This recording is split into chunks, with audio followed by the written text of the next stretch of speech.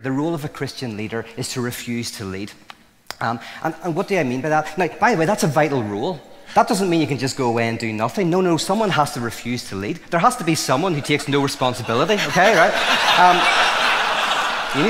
And I'm a big advocate of this. There has to be someone who says it's not my fault. So,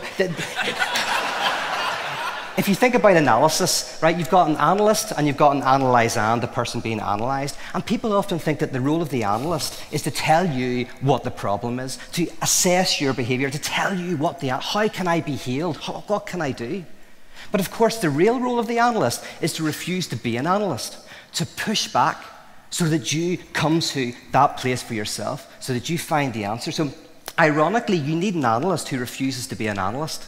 You need someone who refuses to do it. So every time, because there's a tendency, that's what Jacques Lacan, a French theorist, said, what do we want? We want a leader we can dominate. That's what I want. I want someone at the front of church, I want Rob Bell to say exactly what I want him to say. And then if it doesn't work, I can blame him. Don't have to blame him. You said that if I prayed for my child would be better, and it didn't happen. Therefore, I'm leaving this church. Whatever it is, they're making you take responsibility for them rather than taking responsibility for yourselves. So leaders who refuse to lead are the ones who are always trying to push back